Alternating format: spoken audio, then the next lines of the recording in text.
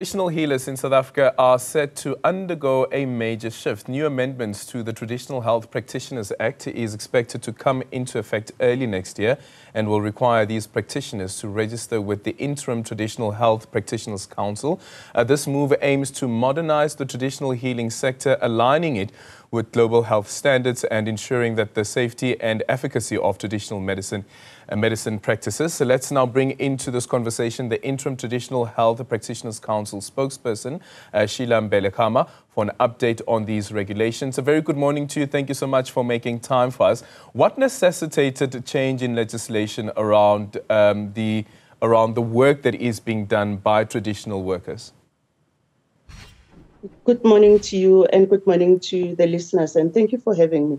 In actual fact, there is no change that is happening. What is happening is that as per the legislature, the THP Act number 22 of 2007, the government is actually trying to ensure that traditional health practitioners as a profession, as professionals themselves, they are able to register with the council.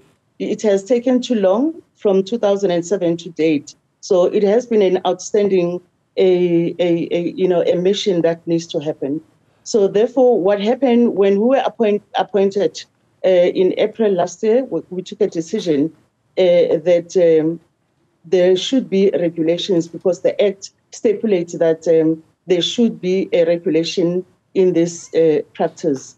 So we are aware that it has an ancient practice that has been there. However, because we are dealing with human lives here, and it is the Act that is in place that needs also to be respected and to be followed. So then the regulations are set so that we ensure that we register the THPs in the country. Those that have gone through the process of properly authentically training in the ways of indigenous healing, and to ensure that they are brought into the space and properly, respectfully, and assigned to their profession, and able to function like any other normal council, like nurses' council, doctors' council as well, and to get that status, in the country. Okay, so what is it that we're trying to address here? As earlier you alluded correctly that what we are trying to address is to ensure that the 80% of communities that receiving these services, they are protected in the space, and the space itself is conducive for, as a profession, that there's efficacy, there's also, in a sense that communities would be approaching it in a way that it is not detrimental or dangerous to approach. But we are ensuring that those that have been trained, they should be able to practice and respectfully able to deal with, as they were doing, and managing the healthcare of our communities, but at least be properly engaged so that where there are gaps, we're able to train them as well, but also align them with the healthcare system and include them in the healthcare system, collaborating and ensure that in policy development, their voice is also heard. Yeah, and then with that said, in terms of the rights of a patient, because we know, for instance, with public health, if something happens to me in the hospital, there is maladministration or malpractice that takes place during administering of drugs or whatever could be taking place at the time. If I do suffer complications, I can bring a case against the state. In this particular case, if the health practitioner that I have consulted has administered the wrong medication to me or the wrong herbs to me, do I have any recourse against that particular individual? As said, as we are saying, those that will be registered, because the Act says you cannot practice if you're not registered under the Act, Act number 22 of 2007. Also says the council should be the one that is registering, which looks at what exactly you are saying, where they are maltreated, they have the right to say, Goko so and so that have attended on this date and has administered this and this, which maybe has an effect, negatively or whatsoever. So it will be the role of the council to intervene as well, like any other council. that like the Health Council and the Nurses Council, to ensure that there's, as we said, there's safety and there's efficacy in the space where THPs are practicing. Yeah, but would it be the same as the medical claims that are made in the public sector? At the moment, because we are still undergoing this process, we hopefully, because this is one of the council, like any other council in the country, and it will operate as such. Okay.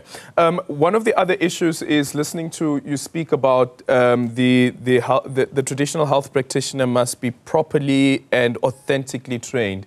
Who decides what properly and authentically trained looks like? Who has the manual and who's the custodian of that manual, if such a thing even exists? You know, the fortunate part with the traditional healing practices in the country, this is an ancient indigenous space, and it's known, even though laws are not written in a way. Remember that the training may differ from, you know, and that may not be the same.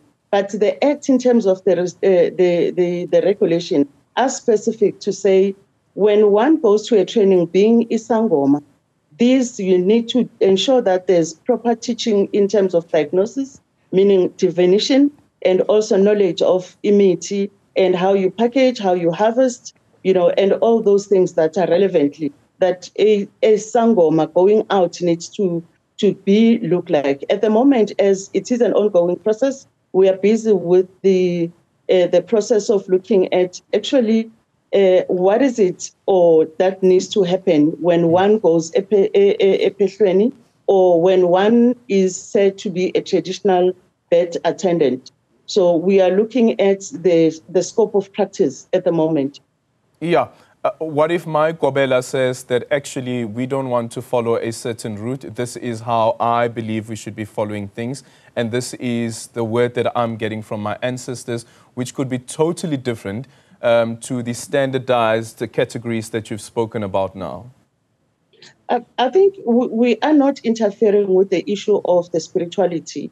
That one, it's a space where you cannot regulate, but we can regulate on how students or how amateurs are trained and what needs to be done. Because at the moment, we are receiving a space where one has gone epehlweni, but comes out without knowing even immunity, just basic immunity on how you administer to, or also not knowing on how you divine. So this is a space where we are saying these 12 months that we are asking you to do, at least ensure that when a person it graduates, at least is able to basically to know how the divination, how to consult in a traditional way, and also how to administer and dispense medicine. Yeah. We are not interfering with it. Okay, with the spirituality, you're not interfering with it. One of the other points in terms of the recommendations of the new regulation is that if somebody wants to be, and I'd love to hear your confirmation around this, wants to be Isangoma or a herbalist, that they must be at least 18 years old. Is that the truth? It is the truth, but we should understand that you cannot want to be Isangoma. This is the calling.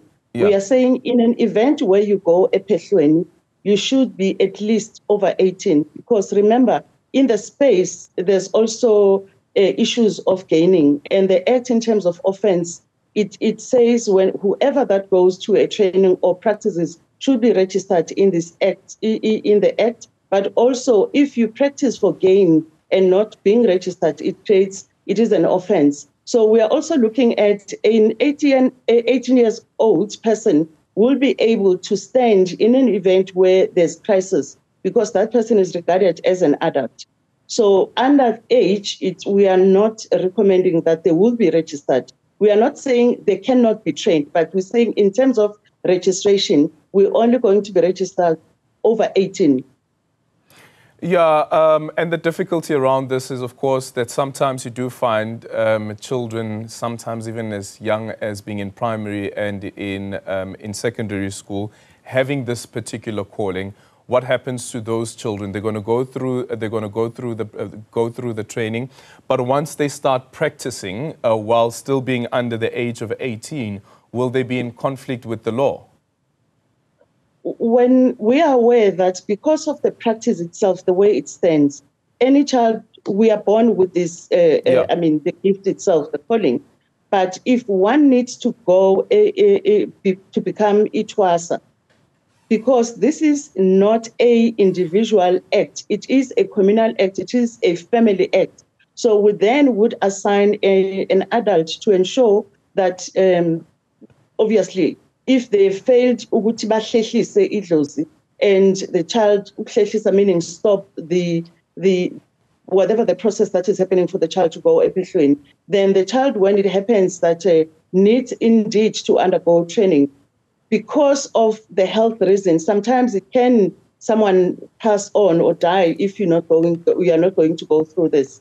However, when that child goes to in the space of Ugobela, at least there should be a note that referring that so and so has gone to this space and is trained.